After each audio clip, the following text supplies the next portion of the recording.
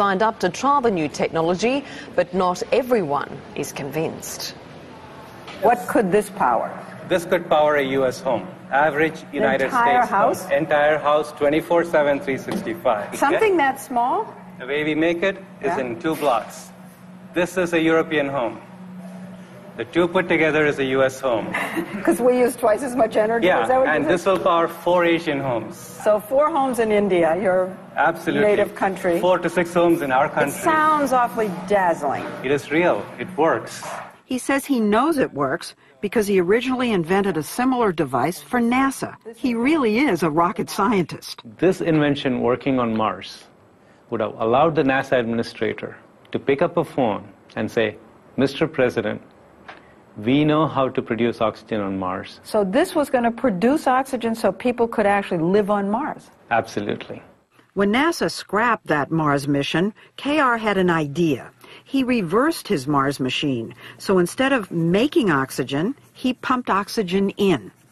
He invented a new kind of fuel cell, which is like a very skinny battery that always runs.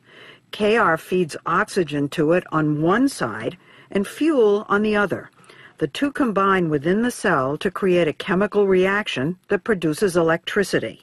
No need for burning or combustion. No need for power lines from an outside source. Michael Kanellis is the editor-in-chief of the website Green Tech Media. You're very skeptical. I can see this, obviously.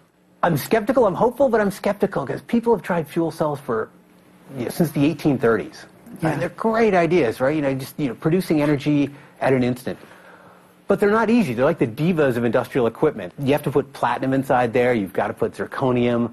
The little plates inside have to work not just for an hour or a day, but they have to work for 30 years, nonstop. And then the box has to be cheap to make. One thing stoking his skepticism, KR's been hyper-secretive. No sign on his building, a cryptic website, and no public progress reports.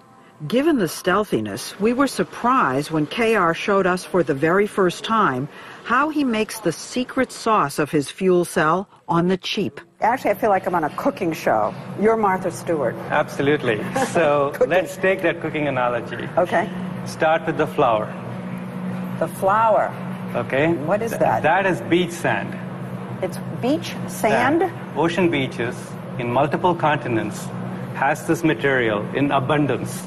He said he bakes the sand and cuts it into little squares. Okay, so this is beach sand turned magically into a ceramic. Yeah, into a ceramic. And then he coats it with green and black inks that he developed. Okay, is it a secret formula? There is a secret formula. Okay. And you take that and you apply that, you paint that on either side of this white ceramic to get a green layer and a black layer. And that's it? That's it. That's the secret. So what I'm holding in my hand is a fuel cell. This is the fuel cell? This is a fuel cell. Skinny, and this will generate power. This will generate power. One disc powers one light bulb. The taller the stack of discs, the more power it generates. In between each disc, there's a metal plate, but instead of platinum, KR uses a cheap metal alloy. The stacks are the heart of the Bloom box. Put 64 of them together, and you get something big enough to power, say, a Starbucks.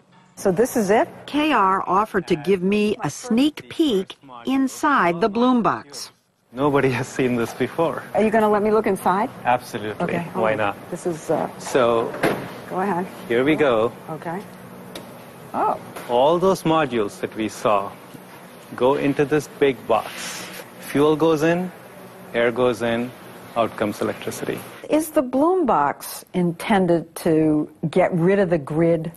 The Bloom box is intended to replace the grid for its customers. It's cheaper than the grid. It's cleaner than the grid. But now, won't the utility companies see this as a threat and try to crush Bloom? No, I think the utility companies will see this as a solution.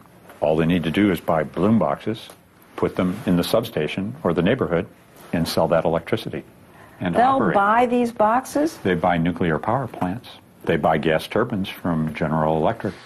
To make power, you still need fuel. Many past fuel cells failed because they needed expensive pure hydrogen. Not this box. Our system can use fossil fuels, like natural gas. Our system can use renewable fuels, like landfill gas, biogas. Solar? We can use solar. You know, it's very difficult for us to come in here and make an evaluation. How are we supposed to know whether what you're saying is true? Why didn't we talk to our first customers? These 4 units have been powering a Google data center for 18 months. They use natural gas, but half as much as would be required for a traditional power plant. KR told us that 3 weeks in at Google, suddenly one of the boxes just stopped. Your heart just drops. Did you panic? For a short while? Yes. He fixed that, then there was another incident. The air filters clog up and air is not coming into the system because the highway is kicking dirt. You just flip the system around and the problem is gone. Another company that's bought and is testing the Bloom box so KR can work out the kinks is eBay. Its boxes are on the lawn in the middle of its campus in San Jose. These things fuel almost 15% of the power on this campus. John Donahoe, the CEO of eBay, says its 5 boxes were installed 9 months ago and have already saved the company more than $100,000 in electricity costs. It's been very successful thus far. They've done what they said they would do. eBay's boxes run on biogas made from landfill waste, so they're carbon neutral. Donahoe took us up to the roof to show off the company's more than 3,000 solar panels. But they generate a lot less electricity than the boxes on the lawn. So this on 5 buildings, acres and acres and acres. Yes, the footprint for Bloom is much more efficient. When you average it over 7 days a week, 24 hours a day, the Bloom box puts out 5 times as much power that we can actually use.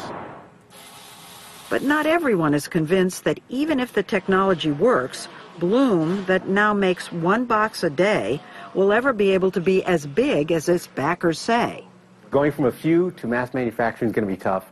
And then making them so people won't run away at the price tag. You know, it needs to be cheaper than solar. It needs to be cheaper than wind. What if he can get the price way down? He claims he can. And if he can, the problem is then GE and Siemens and other conglomerates probably can do the same thing. I mean, they have fuel cell patents. They have research teams that have looked at this. What do you think the chances are that in 10 plus years, you and I will each have a Bloom box in our basements? 20%. But it's going to say GE. Up next is